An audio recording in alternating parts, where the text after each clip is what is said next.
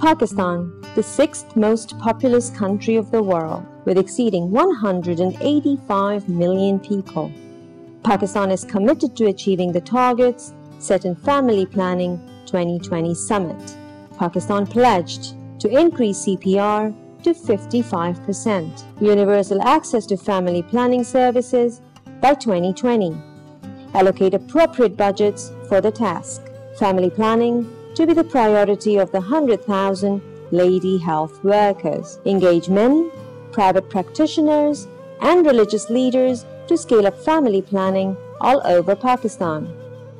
The FP Summit that took place in London in 2012 was a major game changer. It was organized and it was, the kind of an initiative by Melinda Gates to really bring back the attention to family planning, which the world has stopped paying in the past. So the Family Planning Summit then led to the way of establishment of a very strong inbuilt monitoring mechanism for the commitments that the world together has made to reach out to 120 million additional women by 2020 who has unmet need for family planning. FP 2020 is a mechanism who is monitoring each country's commitment to that promise. In Pakistan, there has been a promise to increase the contraceptive prevalence rate from 35 to 55%. The government of Sindh has been extremely attentive to these issues. They're working hard to make a plan to succeed in that. There is a FP 2020 task force. There is an oversight committee which is headed by the very high level political figures and by the bureaucrats, and we are trying to see how we can achieve this target by 2020. And with civil societies like Family Planning Association of Pakistan and others, we are very hopeful that we would be able to complete the task that has been assigned to us. Universal access to family planning is not a numbers game. It will require a holistic approach. For example, in Pakistan, it is directly linked to the status of women. To achieve the goals of the FP 2020 Summit in Pakistan, it is very important to deal with issues like early and child marriages.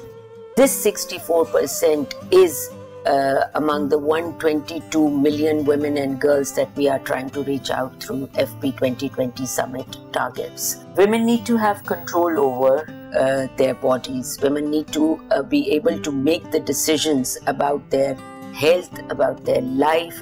They need to have the freedom of choice. Only then we will be able to bring the CPR rate up. Rahnuma-FPAP, along with other civil society members, is campaigning hard to get rid of these harmful traditions like early and child marriage, and one successful example is the repeal of Child Marriage Restraint Act of 1929 in Sindh Assembly. People ask me, is it practical to dream of a change in the status of women in a place like Pakistan where religious fundamentalism reigns supreme? I believe so. I believe so because of the people like Mehtab Rashidi. Mehtab Rashidi alone stood against all the religious fundamentalism and made it possible for the Sindh Assembly to adopt a new law for child marriage. These are the kind of measures we need to take for successful family planning programming in Pakistan.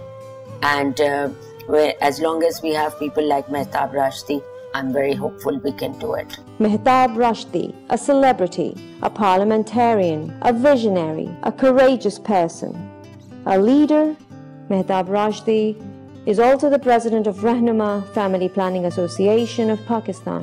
One of the contributing factors for high population growth rate is prevalence of early and child marriages. Looking at the girls, because they were married away at the age of 9, at the age of 10, at the age of 12, which is the age for a child just to play. And overnight, this little girl who was playing with the dolls was married off to maybe an elderly person or maybe a boy of her age, but both immature, unable to handle their situation themselves and act practically. So what was happening, that health-wise the girl was the victim. She was giving birth to a child and maybe dying in the process, or even the mother and child both were dying.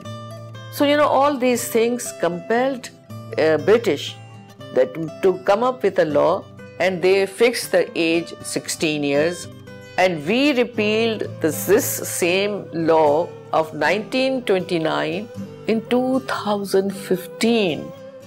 Look at the gap. There's a huge gap after so many years. Look at the increasing population. Early the girl marriages, the population increases because her fertility age is, huge. She has so many years to go. So it's just not one child that she is giving birth to. She is giving birth to 10 and 12, as many children as she can bear. The province of Sindh and the Assembly of Sindh thought about it and raised age of marriage from 16 to 18, both for girl as well as for boy. If you ask me, I would say that it should have been 20. And the Quran says that a girl cannot get married till she herself decides that she likes the person and she is ready to marry. As the Sindh Assembly was gearing up to review the Child Marriage Restraint Act of 1929, Mehtab, living up to her reputation of bold and angry fighter of rights, moved a resolution nullifying the CII's instructions. There was one important resolution that I moved in Assembly was against the recommendations of Council of Islamic Ideology. Very important, and this is part of the Constitution. And this body is being made because if government is confused about anything, which is that there shouldn't be any confrontation between the country's laws and the Islamic laws and the Sharia laws, they seek the recommendations from the CII. So it is very, very important, and they are sitting at the high pedestal, and their recommendations are actually taken very seriously by the government.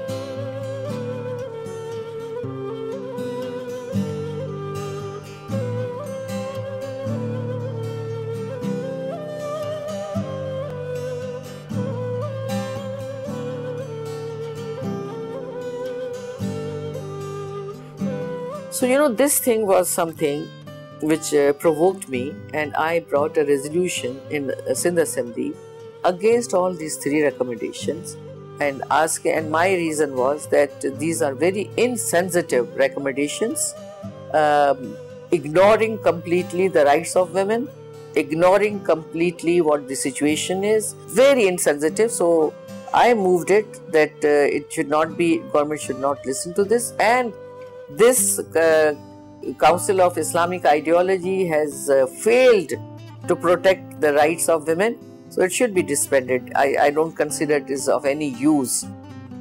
So surprisingly, I was not sure that how my assembly is going to react to all this, and myself being a person from the opposition party is moving with a very sensitive resolution.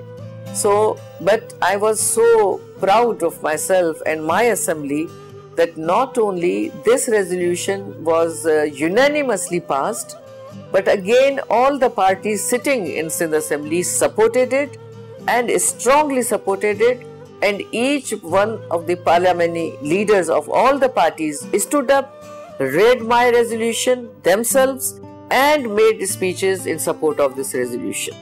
Mehtab, resolution moved in Sindh Assembly. As a result of this resolution, the Child Marriage Restraint Act of 1929 was repealed, and a new bill of CM 2013 was enacted that raised the age of marriage from 16 to 18 for girls and made the law punitive so it can be effectively implemented. A small step, but a giant leap in the lives of Sindhi women. This time, no reaction by Council of Islamic Ideology. Mehtab proved to the other decision makers that there is no need to get intimidated in the fight for rights. She strongly believes that Islam is all about empowering women, and all those who study Islam know that.